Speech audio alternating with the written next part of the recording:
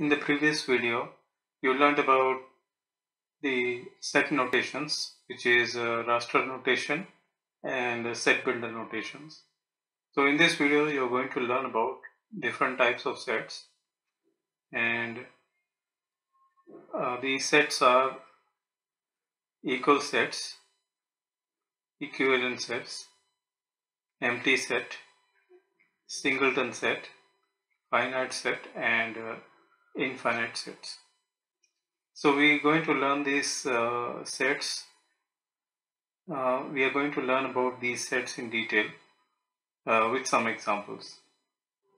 After you have learned about Venn diagram, I will talk about some more sets like universal set, subsets, proper subsets, supersets, and disjoint sets.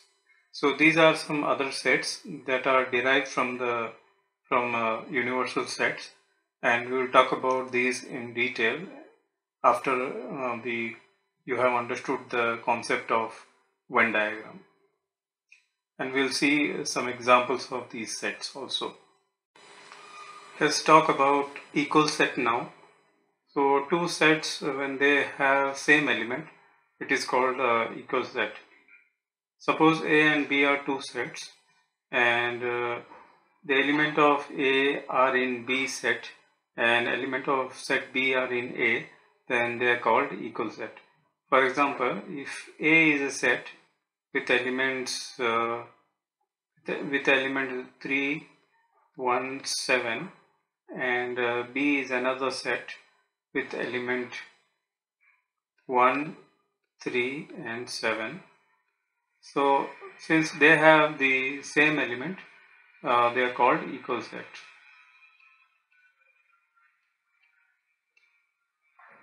Now note one thing, that the order of elements in both the sets are different.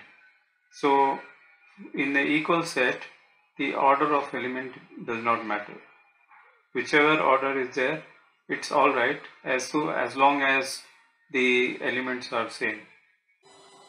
Let's take another example. Let C be another set, and the members of this set are 2, 5, and 7. And D is another set, and its members are A, 5, and 7. Only two of the elements are matching, and only two elements are common in set C and set D, and one of the element is different. Therefore, it is not equal set. Not equal set. So this is the main point that you have to remember, that whenever sets are equal, they have the exactly same element, and doesn't matter which order they are. Let's talk about equivalent sets. So two sets are equivalent when they have the same number of element, or in other words, they have the same cardinality. So here cardinality is it means that number of elements.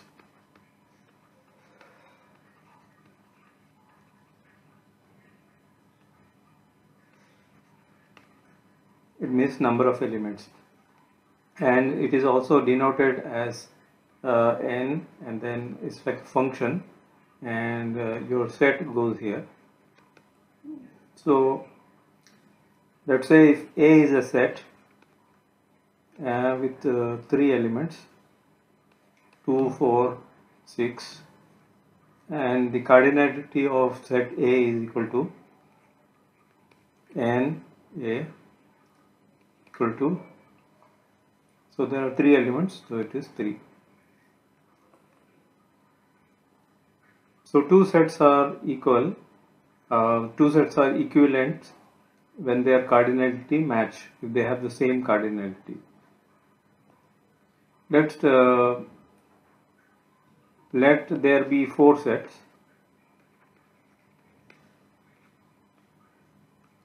These 4 sets are A, B, C and D. So let set A be equal to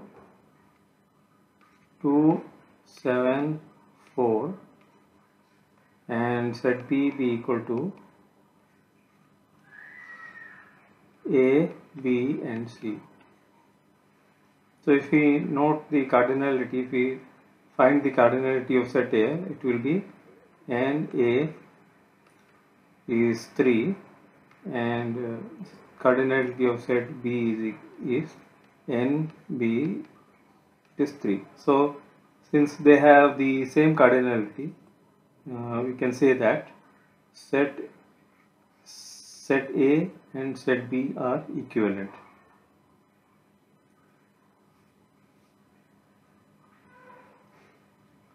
Let's take another example.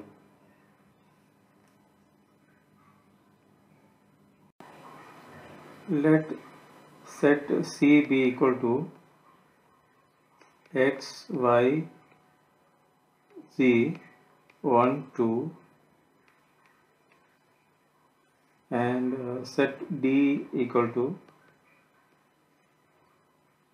3, 7, 8, 9, 6 and the cardinality of set C is equal to, so there are 5 elements 1, 2, 3, 4, 5 and cardinality of set D is equal to N and D, that's 5. So since both of them are same, the cardinality of set C and D are same, they are equivalent set. Now one thing to note, that like equal sets, the equivalent set don't need to be have same elements. The elements can be different.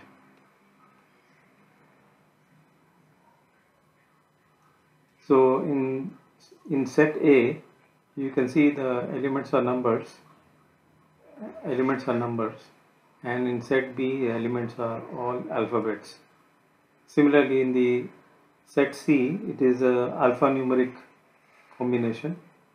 The elements are alphabets as well as numbers, and in set D, all are numbers.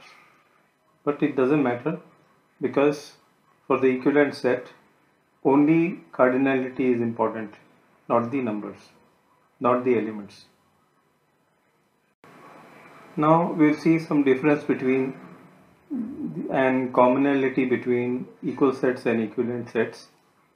And the major difference between these two sets are that for equal set, the elements are important.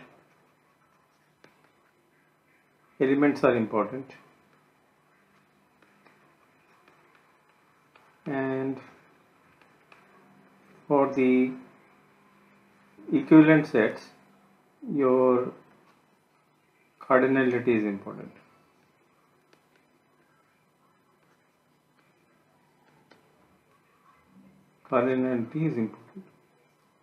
Now the equal set can be both equal, because elements are there, so they are same, so it's both equal and equivalent because the elements are of same number. If set A has 5 elements, set B also have 5 elements, so it is also equivalent at the same time.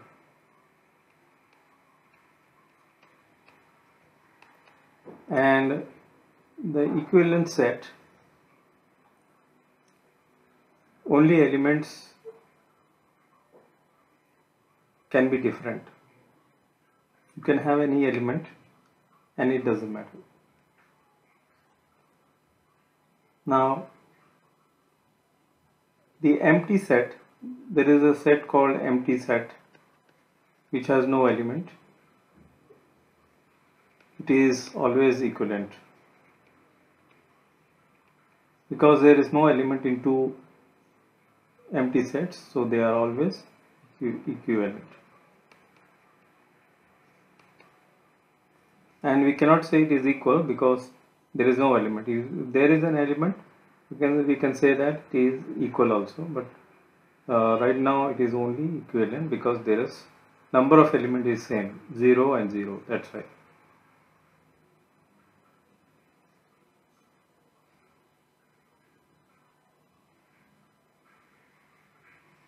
So those are the important difference between or commonality between equal sets and equivalent sets. So now we talk about empty sets. Empty sets are those sets that does not have any element, or you can say it has 0 elements, and sometimes it is called a null set. It is also called null set. So it is usually denoted as curly braces. You can use curly braces to denote an empty set, or you can use the phi symbol to denote any empty set, or you can use this standard empty set symbol. This symbol means empty set. But when you denote an empty set within a brace, this is a set with an empty set. It is not an empty set. When you use the brace and then you will put your empty set inside, it is not an empty set. It is a set that contains an empty set. So be careful with that. Sometimes set is described in the form of some property, and if no element match that property, then the set is empty. So for example, suppose A is a set, and for all x is a real number such that x square is less than x. Now it is impossible for x square to be less than x, because as soon as a negative number or a positive number goes here, it will be either greater than x or equal to x. For example, if 1 is a number, then 1 square is equal to 1. So that also is not applicable, because we are asking for a number x square which is less than x. So there is no number which is greater than its own square. Therefore, we can say that A is an empty set. It is an empty set.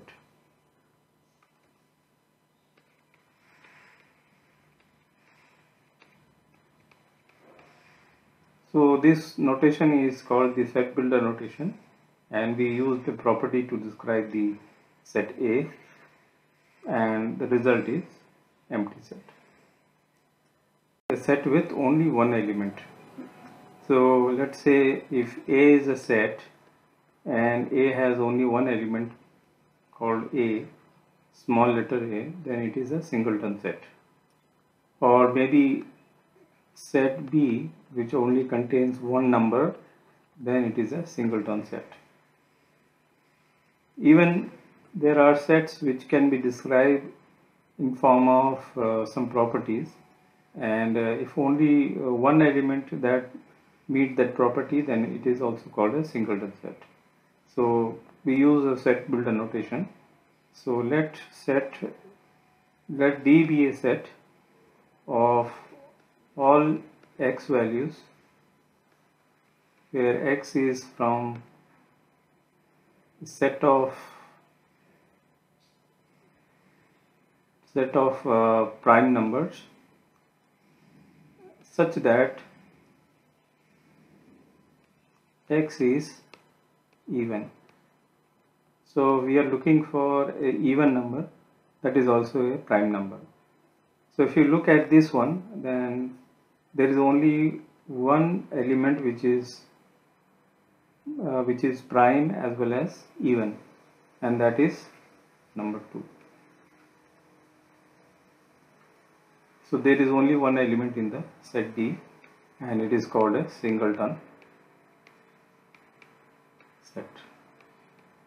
set. Finite sets are those sets in which elements are limited and you can count them. For example, if set A is a set of English alphabets,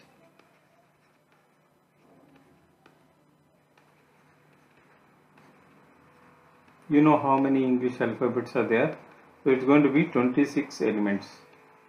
So this is an example of set that has limited elements.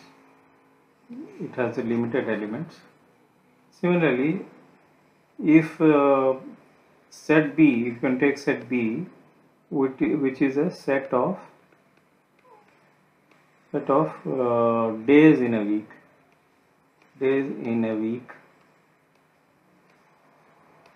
So you know there are 7 days in the week. So it has 7 elements. So B is a set with 7 elements. This is an example of finite set. Now we talk about infinite set.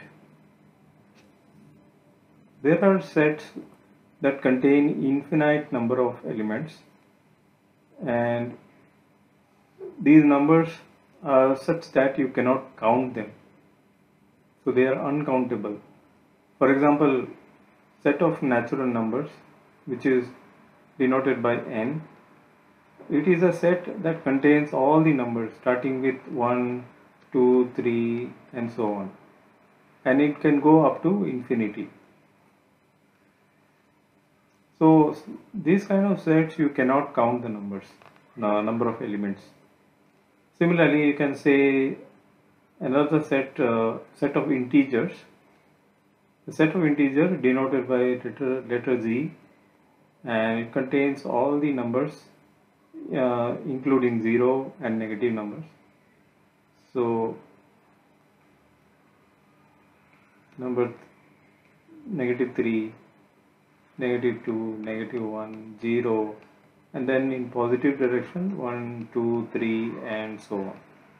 So the integer set grows in both directions.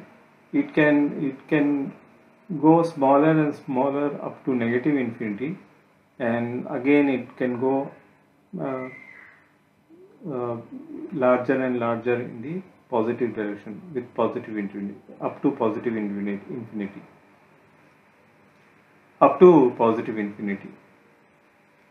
So basically there are so many elements that we cannot count. That is why it is called infinite set.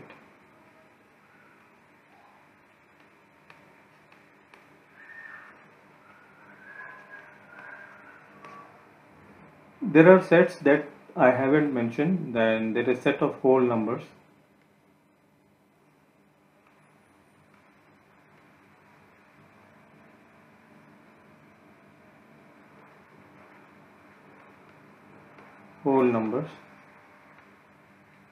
Set of complex numbers,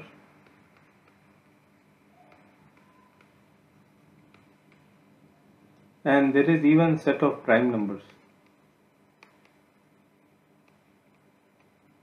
Like this, we have so many sets that have infinite number of elements, and because the elements are uncountable, we call them infinite sets. Let us review everything that you learned in this video. First, we discussed about equal sets. So two sets are equal when they have the same element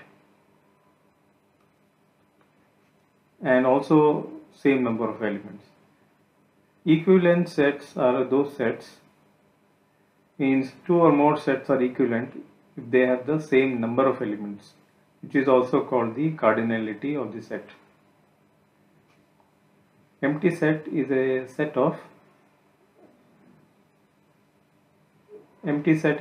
with no elements. Singleton set is a set with one element.